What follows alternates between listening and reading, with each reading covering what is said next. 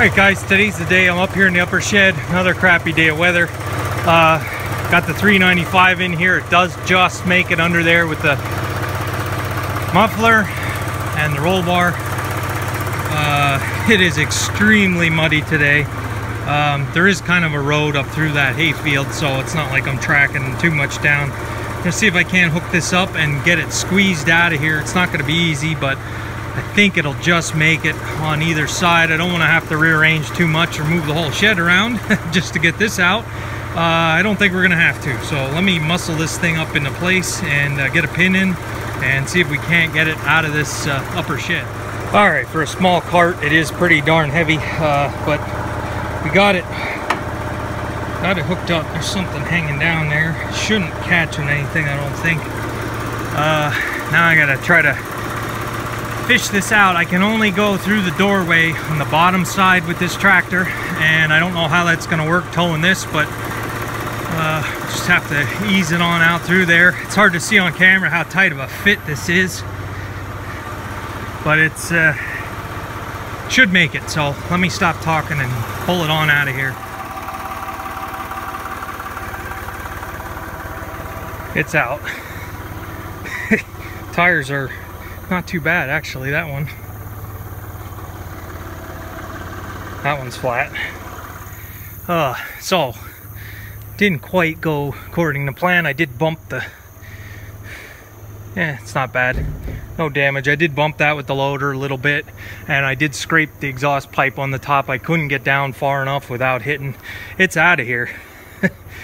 That has been sitting in that spot since the 80s.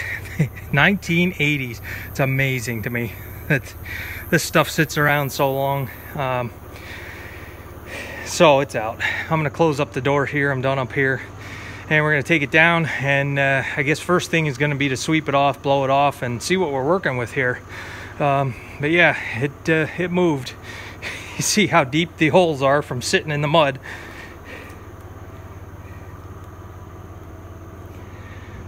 So, all right, I'm gonna take this down. Well, I just jackknifed the tractor sliding down this embankment here. Let's see if I can't get out. That's why it's nice to have the loader. Everything is just so muddy, no traction at all. I had to dig that loader in to get stopped. Just coast down here. All right, I think we're good. All right. Oh, I hate that road going up the hill. It's the only way up there, and it's just an embankment. Anyway, enough complaining. I'm all right. So, it's down here. I think the first step, I'm going to clean off some of this wood. I did bring this wood down. I do need this. I want to build a railing for that staircase in the top of the barn. I want to cut these off for the uprights and try to make a railing there. But let's get it cleaned off and get the leaf blower out, blow all the dust off, and see what we're working with here. Okay, so these here are part of the trailer. I didn't realize it when I was up there. I thought maybe they were fence posts, but they go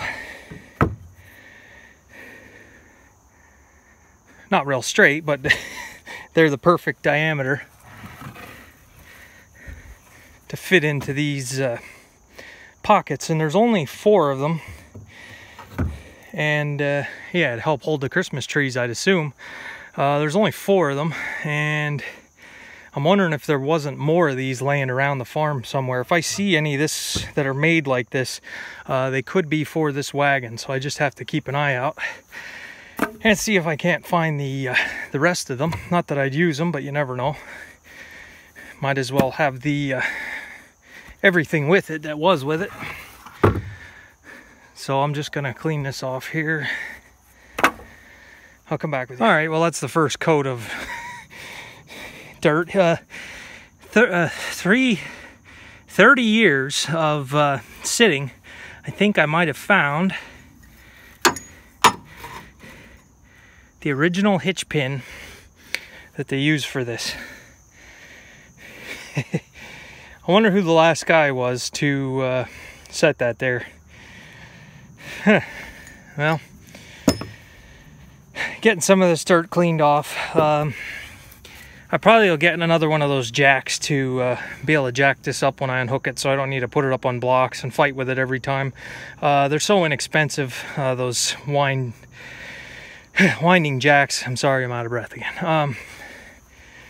So this tire was the only one that looked a little low, and I'm gonna put air in it and see. First, I want to make sure it's not a split rim tire. I didn't look at the inside. If it's a split rim tire, maybe not. But if it's just a regular, it looks like a, yeah, that's just a regular rim. There's the valve stem.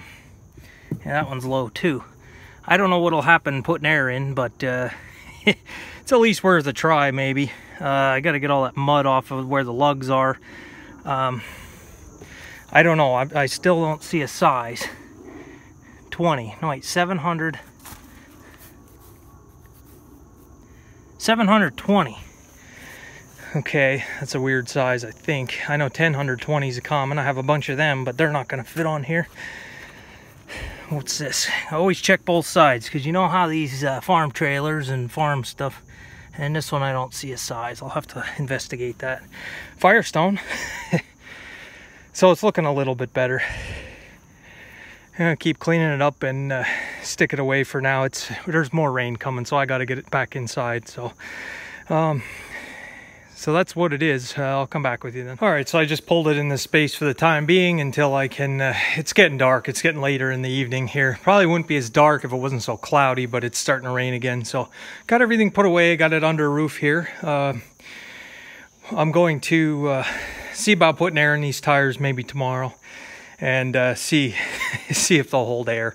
And I want to go online and order a jack for this the front of this tongue, so you don't have to block it up every time. Not that you're going to use it a lot, but I mean, they're so affordable, why not? So once the tire situation is addressed, I'm kind of thinking I might measure the lug pattern and see if I can't just find like a 15-inch truck tire and a rim and swap it over. And if it's low enough, we might be able to get rid of these fender boxes and make it flat, so it's perfectly flat, and go from there. I'm not sure if I would maybe take one of the guards off the front or the back, depending on what I'm loading on there. I don't know. I have to think about this. 1980s farm Christmas tree wagon. The possibilities are I could do whatever I want with it, so I'll have to think about it. But I got it down here now, at least. I've been thinking about this thing for months and trying to figure out what I want to do with it, or when I want to bring it down. So that's what we got. So I'll see you guys tomorrow. We'll keep going from here.